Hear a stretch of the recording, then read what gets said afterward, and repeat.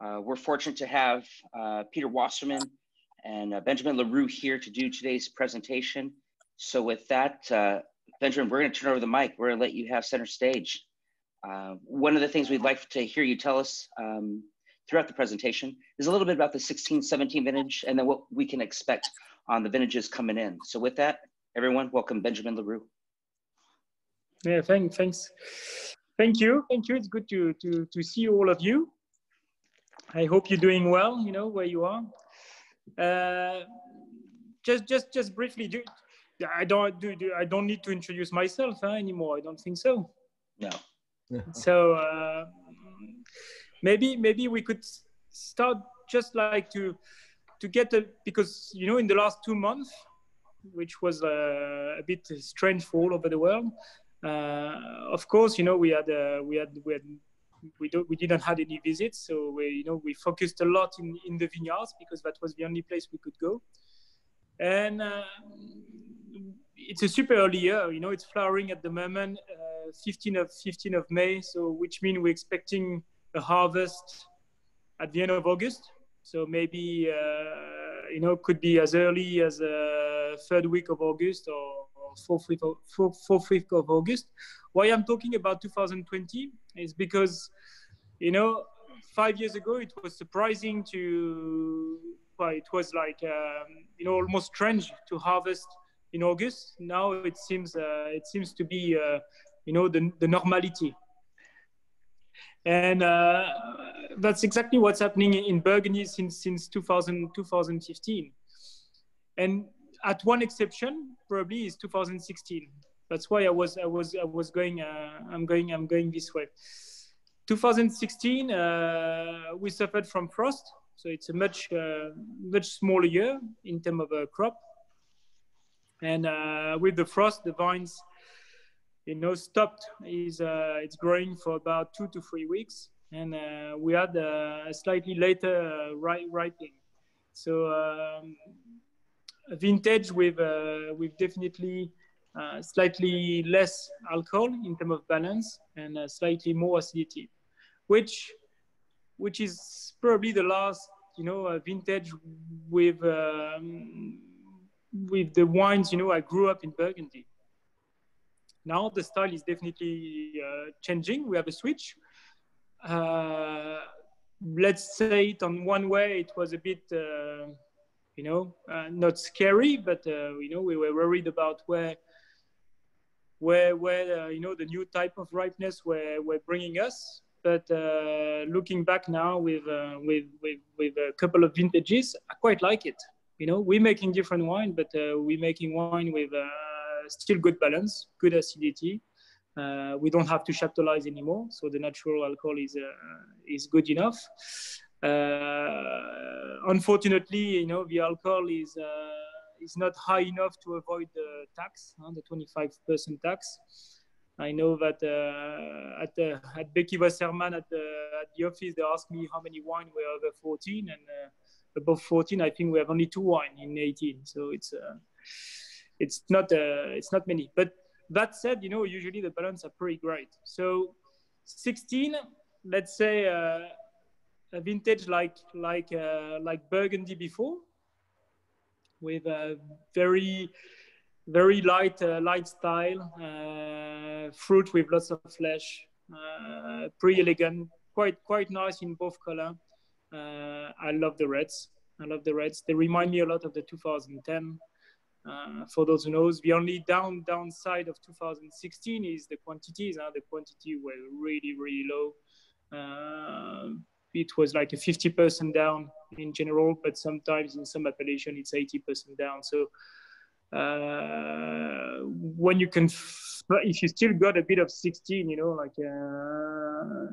it's great, but there's not many left on the market anyway. With 17, so harvest in August, but with a pretty cool summer, not of a warm temperature. So again, pretty good balance. We're not on the dark fruit, we're not on the black fruit. you know, with high ripeness. It's something also quite interesting, because every year we're beating the the record in terms of weather forecast, of average temperature, of very low rainfall. But that said, you know, that we don't have any vintages which are imposing its style to the wine. Sometimes, you know, like I saw a couple of critics, you know, looking at 2018 like 2003 was, but they are very different, very different. 2003, the style of the vintage was definitely super overpowering, you know, the style of the appellation, when it's absolutely not the case in 17, in 18, and in the near future for 19. And I think with all those warm vintage also, we're starting to have a bit of experience, which is also interesting. So 17, if I mean, again, both color are great. The reds are lovely. You could approach, you know, like you could drink some of the 17 now. They're very, you know, no offense if you're opening a 17 now, because like on the village wine or even some premier cru, such as, you know, the Volnay premier cru, they're pretty open, and they've always been open and tasting well from barrel after bottling, no shock, always doing great. But the surprising one in 2017 was the white, because when I was saying, you know, I was worried or even like scared of having higher temperature and warmer weather and higher ripeness. I always trust the Pinot Noir will cope easily with that, but I was not very confident with Chardonnay and the whites. But actually, the 17 whites are brilliant. They're brilliant. They have some freshness. Well, of course, it's not based on the malic and lactic acid balance, but more on the tartaric, and therefore they are more citrusy, zesty, and they have a vibrancy, which of course is not like 14, but not far from that.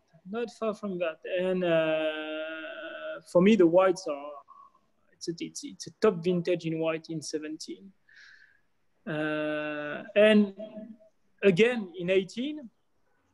I know that sometimes the reputation is that some of the wines are heavy, but believe me, you know, the whites are, they're pretty great. Most of them are getting back to reductive, slightly reductive style. You know, we achieved the bottling a month ago, so they're pretty fresh from bottling, and works pretty well. But some are also pretty approachable now, you know, such as Océ Durès or Saint-Romain, the little wine. So yeah, you know, so far so good. We're pretty happy with you know, with the last few vintages. And then you have 19, which will be coming soon. What, you know, which going to be quite an outstanding vintage also in both columns. So we're living quite a nice, you know, area of time. I'm sure we will do another bad vintage and I hope it's not going to be this year, because we had enough bad things happening this year.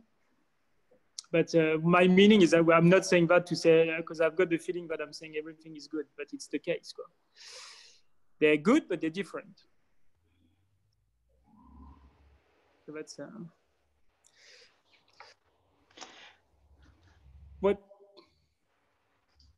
Can you talk a little bit about Vernet and Vernet, about Vernet, the town, and le Clos de la Cave des Ducs? Ouais.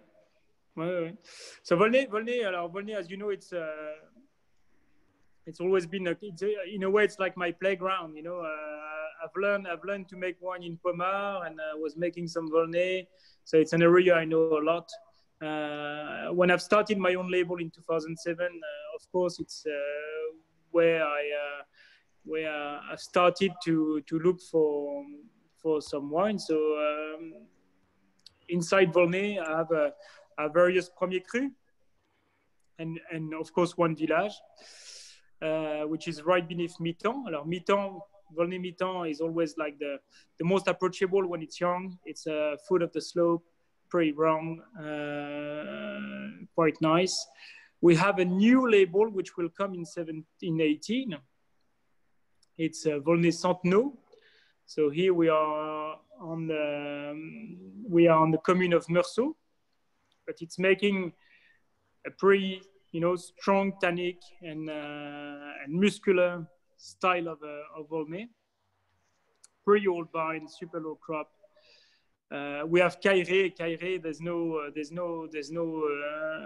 big need of explaining what is Cailleret. If the Côte de Beaune had another Grand Cru, it will be Volnay Cailleret, without any doubt. And the fourth one is Clos de la Cave des Ducs. So Clos de la Cave des Ducs is is the monopole we have. It's a wine we're making since the beginning. Just to remind you, I established my label in 2007, but I had the idea to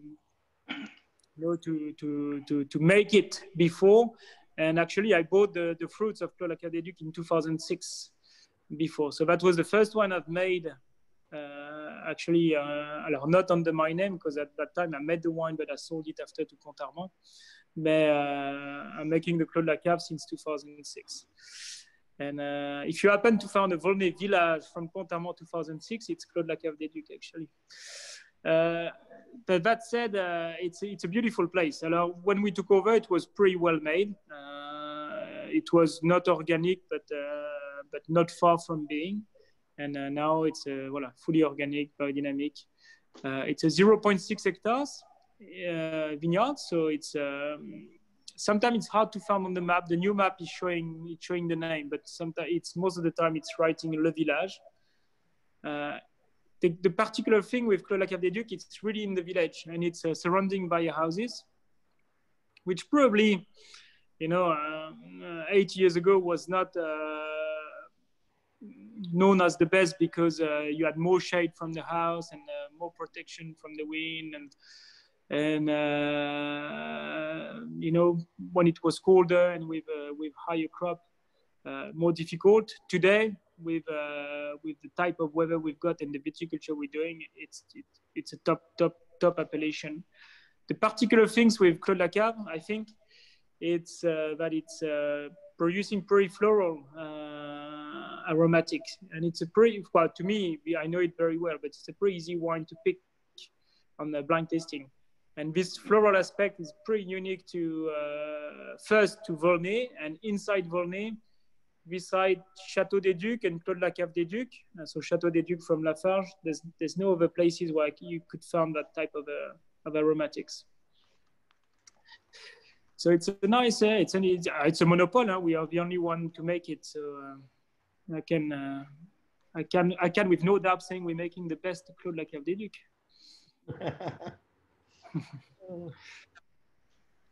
Where does your straight Volnay come from? The straight Volnay. So I was talking of Mitan. So if some of you's got a map, and if you're going down the slope, so down the village, you have just beneath Volnay, there's a little hamlet called La Chapelle, and just on the side of La Chapelle, I've got Premier Cru Mitan, and just beneath there's a vine called Grand Champ. And Grand Champ is the big field. It's a little part is classified as Premier Cru, and we're just beneath. So the half Volnay village is actually half Premier Cru and half village, but it's on the border of. So there's two ways of saying it. I could have sold the part in Premier Cru, but I will have said I'm right next to the village. But for me, it was making more sense to put everything in village. So we do it straight in fruit. We're picking the parcel all together. It's going in the same tank, and voila. So it's a village on the border of Premier Cru. But the cuvée is always like half-half, 50% Premier Cru, 50% village. And the Premier Cru is called Gigotte. Okay, you probably can see it. So I've got Gigotte, Carrel, and Grand Champ. It's a small cuvée. Huh? Usually we don't. It's 3 parcels, but we don't make more than 5 barrels, so 1,500 bottles. just to give an idea. I think also one of the things to know, because we're talking of Volnay, and I was naming Centenot, because we have some evolution also here. You know, I've started as and I'm still a négociant. I'm very proud of being a négoce, but as you know, no family holding any vineyards, so I'm starting only purchasing fruit. But since 2017, so the holding of vineyards grew up quite substantially. We used to have 3.5 hectares before. Now we have 7.6 hectares. So in 2000, which the first production was 2018. So now most of the vineyards are in Meursault, with more Bourgogne Blanc, more Meursault Village. We have in addition some Meursault Charme, some Meursault Premier Cru Blany, and Blany Premier Cru Red on top of Volnay Centenot. So you will see also more and more of those appellations in the future. Because of course, I'm going to focus more also on the vine reholding, you know, than the idea never been to grow up, you know, bigger. It's always to make better. So when we have the opportunity, you know, we're slowing down on some of the fruit purchase and keep the focus on our vine. But the image of Meursault and therefore Volnay will definitely stick more and more to our image. How many? Ben, can you say something about your Blany Rouge Premier Cru, about that particular cuvée? Wait, which one? Which Volnay Premier Cru? You're talking of? Blany Rouge. The Blany Rouge, sorry, Blany Rouge. Yeah.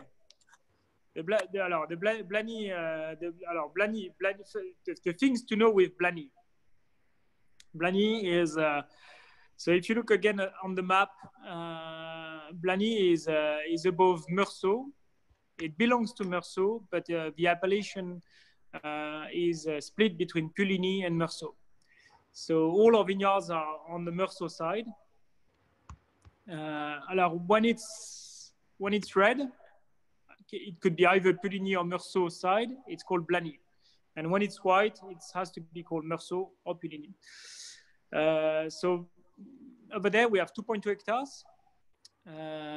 It's the geology on the slope is really split in two. The foot of the slope, it's got more iron oxide, much less topsoil, and definitely a good place for Pinot. And the top of the slope is more white marl with some very sharp stone called dent de chien, the dog's teeth, and definitely for Chardonnay. Historically, the appellation was like largely planted with Pinot, but through time, as many owners are from Meursault or Puligny, most of the Pinot has been pulled out and replaced by Chardonnay. But you could also understand that for white grower, it could be a pain to have only one cuvée of red. On top of that, historically, like when you're picking everything in one row. So if you pick your Chardonnay at the right time and you go straight after to your Pinot, there's a high chance it could be a bit green because not ripe enough. But by tradition, when you have the team, you pick. That was the old way. So Blany had this reputation of making let's say rustic and green reds. But if you work them well, and especially with warmer weather now, which is make the job much easier, we're holding old vines. We don't exceed 35 hectoliters, and it's making beautiful reds with lots of elegance. It's so some people say the style is closer from Volnay than any other villages. I would say that the style is definitely Blany. So when I was also saying that lots of reds, like it's been replaced by Chardonnay. Today, you have only 5.3 hectares of Pinot Noir left in Blany. So the appellation is quite small, but that said, there's a couple of growers who are now starting to replant some Pinot over there. So it's a good sign. But me, I'm making the Blany. I bought my first vine in 2013, so I'm making Blany since 14. And what I can say from my short experience of making, every year it's making a great wine, and that's definitely the sign of a strong terroir.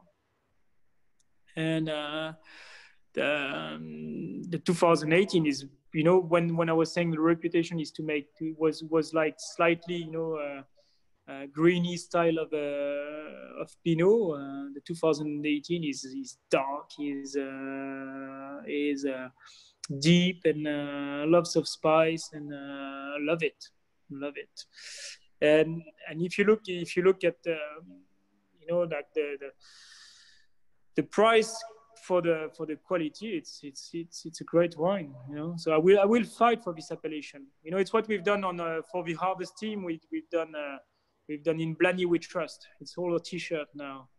So if you want, I'll send you a couple of T-shirts for you. Yeah, that wine is fantastic. So, Benjamin, I have a question. Yeah, I have a question for you. This is Jesse here. Can you tell us a little bit about the Bourgogne Côte d'Or Pinot Noir, that appellation, and then also that special bottling? We have some of that 17. Bottling. Yeah, we have some of that 17 in our inventory. Right. Alors in Magnum, yeah. Bourgogne Côte d'Or is like a fairly new appellation in Burgundy. I should say at the beginning, I think first vintage is 2016. Correct me if I'm wrong, Peter. I think we only allowed to use Bourgogne Pinot Noir since 16 or 15 maybe. Right. The idea there was to prove to the consumer that actually the wine's coming from Côte d'Or and not from elsewhere, because that you can use Beaujolais in Bourgogne, you can use Mâcon to make Bourgogne Blanc, you can use Chablis to make Bourgogne Blanc. So that's the first point. And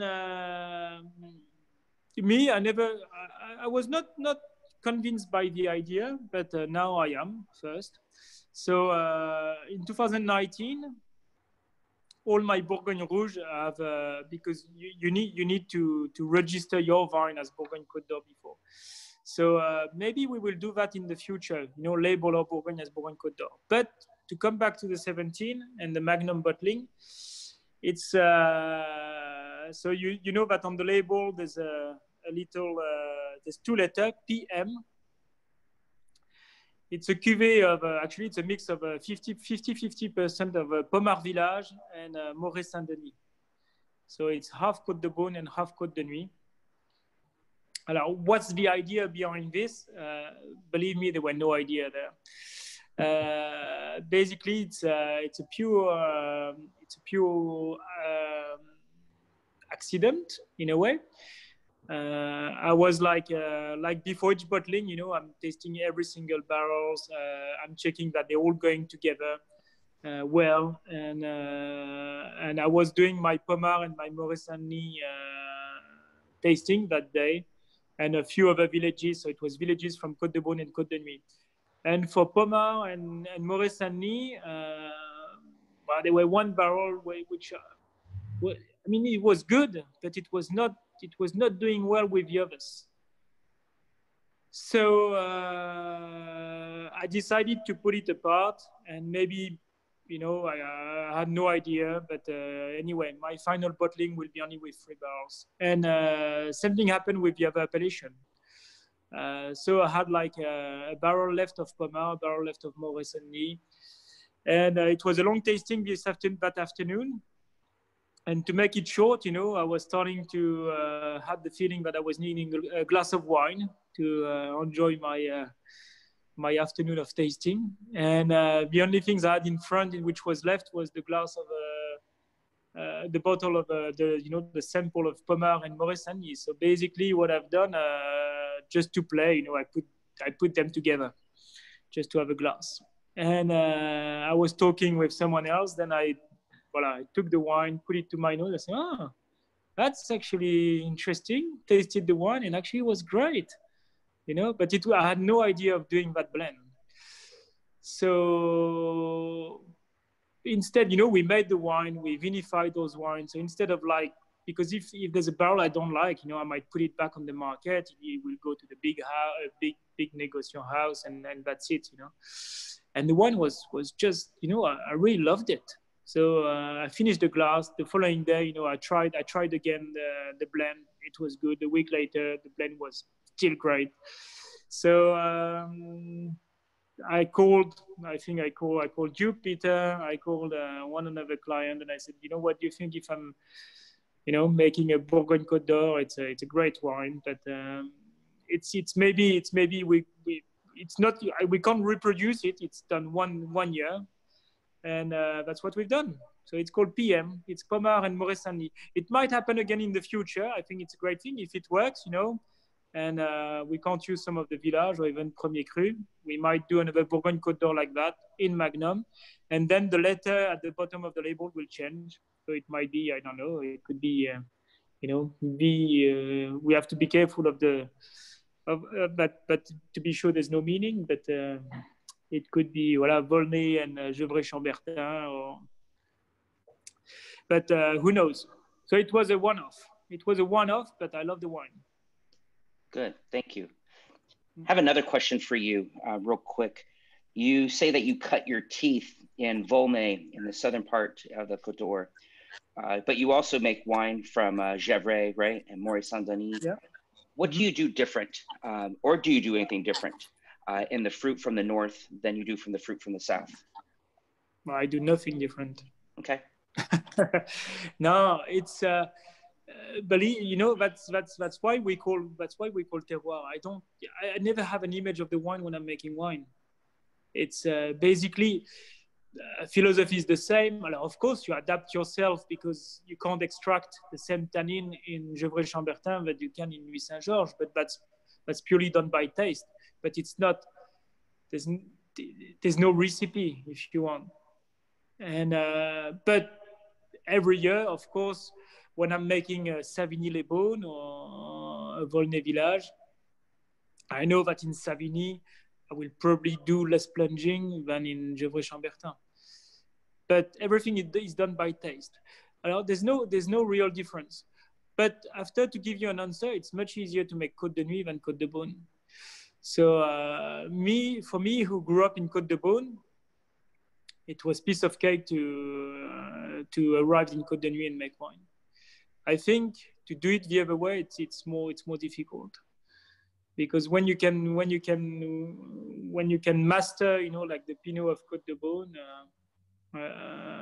it should. I mean, the quality of the Pinot in Côte de Nuit, I mean, with no doubt, it's much easier.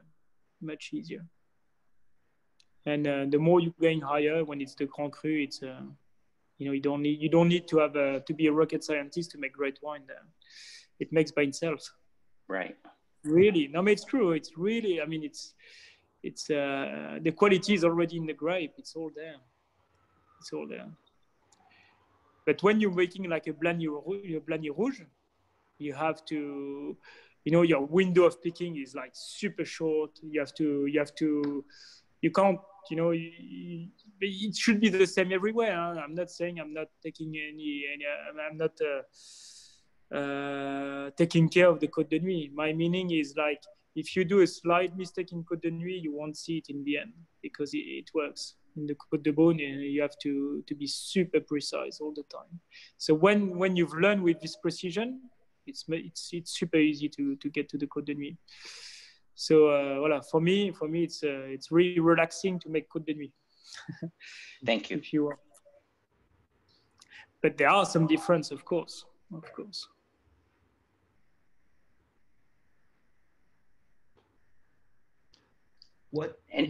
Give us an example of what would be different during a vinification with a Côte de Beaune versus a Côte de Nuit? No, I think it's the difference with Pinot Noir, you always like it's like walking on a string, you know, like without any safety net. Pinot can be average. It's either good or bad. It's how it works in winemaking. So the hardest. I think the key thing and the hardest thing is the picking date. Picking date, and of course all the viticulture before. But if you've done everything, you know, well in the vineyards and the weather treats you well, there's still so many mistakes done at picking time. And the great thing today with the logistic, with what we've got, it could seem strange for you. Like, I mean, now we're doing a Zoom conference. Now we're checking every single vine, vineyards, and everything is checked, and we can pick for 2 days, stop and restart 3 days later, and when something we were not doing before. So the key is there, and when you pick at the right, which is not easy, and the ripe year, like with the sunny year, actually the window is getting shorter and shorter and shorter. Even if we have no disease and almost no sorting, we have to pick super fast. So you have to, I used to pick at the beginning with a team of 30 people max. Now we have days where we can have 200 pickers. Whoa! So we have to have the winery equipped for that. But in the end, we might pick only for 9 days, 10 days. So it makes the picking time shorter. But we need to be equipped like a bigger facility. But we're only treating smaller volume. So all this logistic part change a lot. The difference, the variation is after between a Gevrey and a Moret-Saint-Denis. Believe me, it's not different, because all the difference you will find in the wine and the texture, the aromatics is already in the fruit. It's already there. Me, I'm not doing anything. I don't have in mind. Moret should be more aromatic and less tannic, and Gevrey. I mean, Gevrey should be strong and tannic. If you have a vintage which is pretty light in terms of tannin, my wine will be light. No problem. It's better to have a nice and smooth tannin than a big grain and rustic tannin. The point when you make wine, I think the most important is that you have to do nothing after in the aging, because you can never correct well a wine during aging. Each time you do something, so I'm talking of if you have to do a stronger fining, or if you have to do the less you do to a wine, the better it is for the final product. And that's the key. The key is there.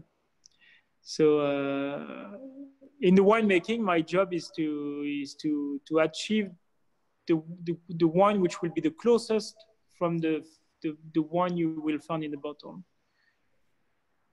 But I'm never thinking of that's why I never thought about blending Pommard and Moret-Saint-Denis. It never crossed my mind, and I never tried again, actually. So that's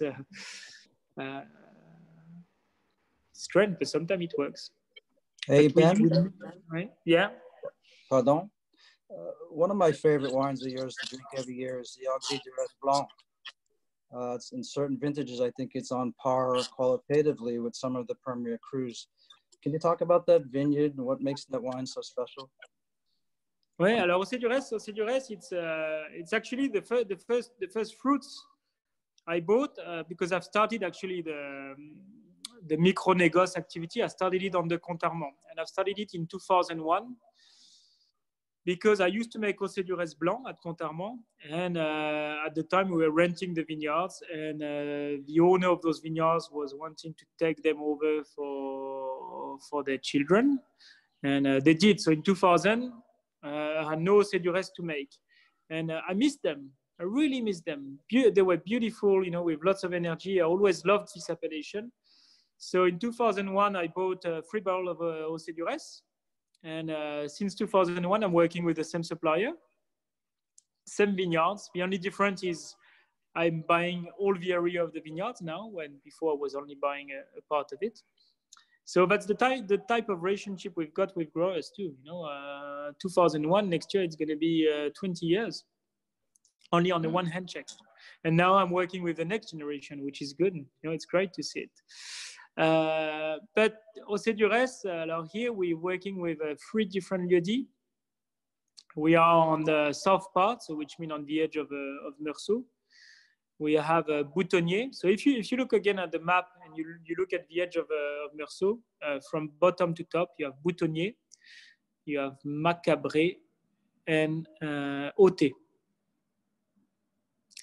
And here it's a pretty, José Durez, lots of limestone, very, very, very shallow topsoil, 10, 15 centimeter, 20 centimeter max.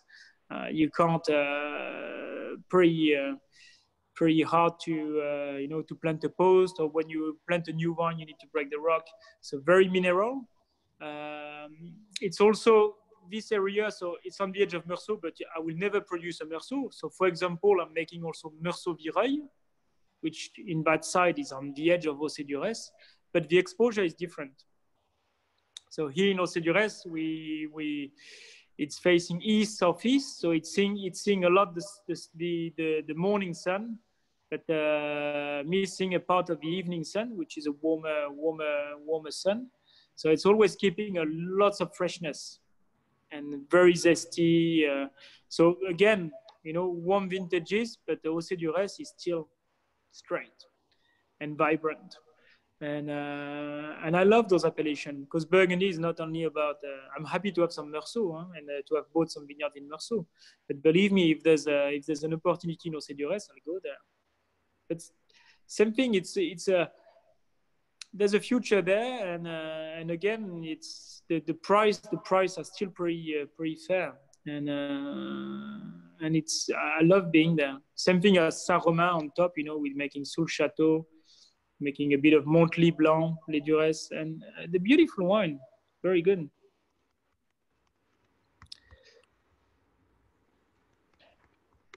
And it's a wine you could. What I like with José, you could open young. You could. I opened a 96 the other day. Still beautiful. Beautiful wine. Like all the 96 are like more on the sweet corn, a bit of white truffle. You can send nice. one of those. I think I still got one. No, you have to come. You have to come over. We'll share it. I will see you soon. Yeah, I'll come too.